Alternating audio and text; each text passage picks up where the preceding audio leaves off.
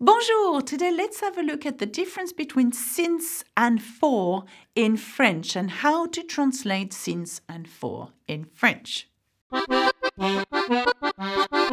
Okay, the objective of this lesson is quite simple. I would like to show you how you translate since or for in French and what you need to look out for, especially when you learn, you speak English and you want to do it in French.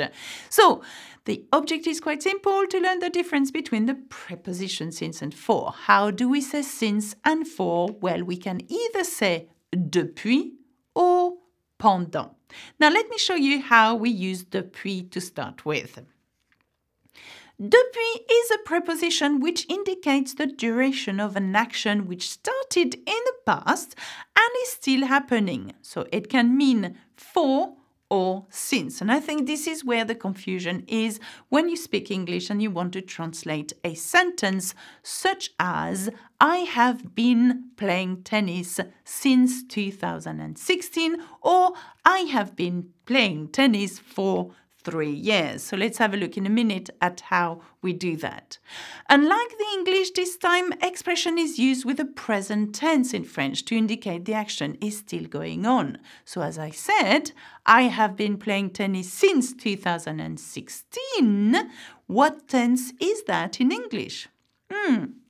It started in the past, and because we have playing, ing, it's a continuous. So it started in the past and it's still happening now. So you've been playing since 2016. In French, you must use the present tense to express this idea. So you would say, je joue, quite simply, I play au tennis, and then you use the preposition depuis, since, okay? Je joue au tennis depuis 2016.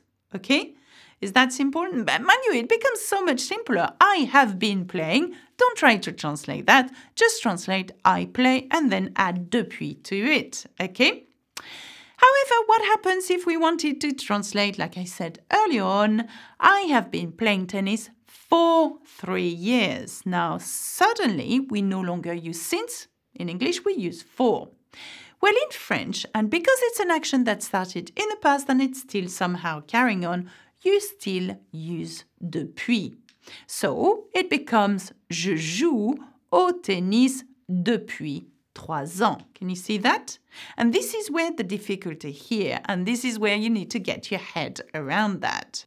Okay, so to recap, depuis means since and for. If you wanted to say, I have been working for 4 hours, what do you use here? Depuis or pendant? You use depuis because it's an action that is happening from the past and is still somehow carrying on, okay? So it's been happening for the last 4 hours, okay? The translation for this sentence will be, je travaille depuis 4 heures. Now let's have a look at pendant. Pendant is also a preposition which means for or during, depending on the context. However, it refers to the entire duration of an action. The action in question is happening within a specific time period and has a clear end. I played tennis for 2 years. You see the difference between the first examples? Not I have been playing tennis because that started in the past and it's still happening. I played. It's gone, done, over with. And in that case, you use pendant for the translation of this sentence. J'ai joué au tennis pendant 2 ans. So you translate I played the same way, j'ai joué. But then you use pendant. So the difference here is that we are not using depuis as the past continuous tense is not used, but the past tense is, okay? Now, bear in mind that you can also use durant instead of pendant. Let's have a look at a few examples and try to figure out which one to use in French. Have a look at that. Paul has been working here since 2009, okay? Now, think. Since is what? Depuis or pendant? When is the action taking place? Is it gone, done, finished, over with, or has it started in the past and is still happening? If that is the case, you need to use depuis. Indeed, it's still happening, isn't it? because Paul started working there since 2009. Okay, so it's definitely depuis. Paul travaille ici depuis 2009. Helen has been living in Paris since 2005. Now, again, because we have since, it's going to be depuis. And it's an action that took place in the past and is carrying on still. She's still living in Paris. Hélène habite à Paris depuis 2005.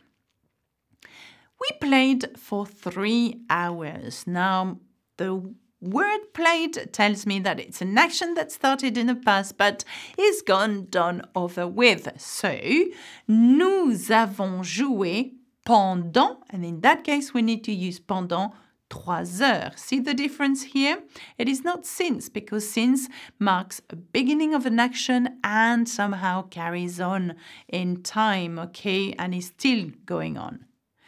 I have been studying French for 3 years. Now look at the tense and look at the sentence and look at the timeline. It's starting in the past, well done, and it's still carrying on. That means I'm still continuing to learn French. J'étudie le français depuis 4 ans. So this is the difference between since and for in French, or depuis et pendant. What I would like you to do is have a look at these examples again and try to make your own sentence, okay? So if you make a sentence, why don't you try to make a sentence by answering this question?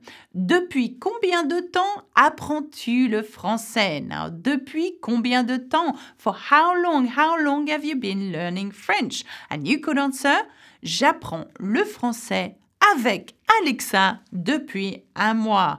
I have been learning French with Alexa for 1 month. Okay, that's it for me. Have a look at the support guide available to this lesson, and I shall see you soon. Leave a comment and subscribe. Bisou bisou.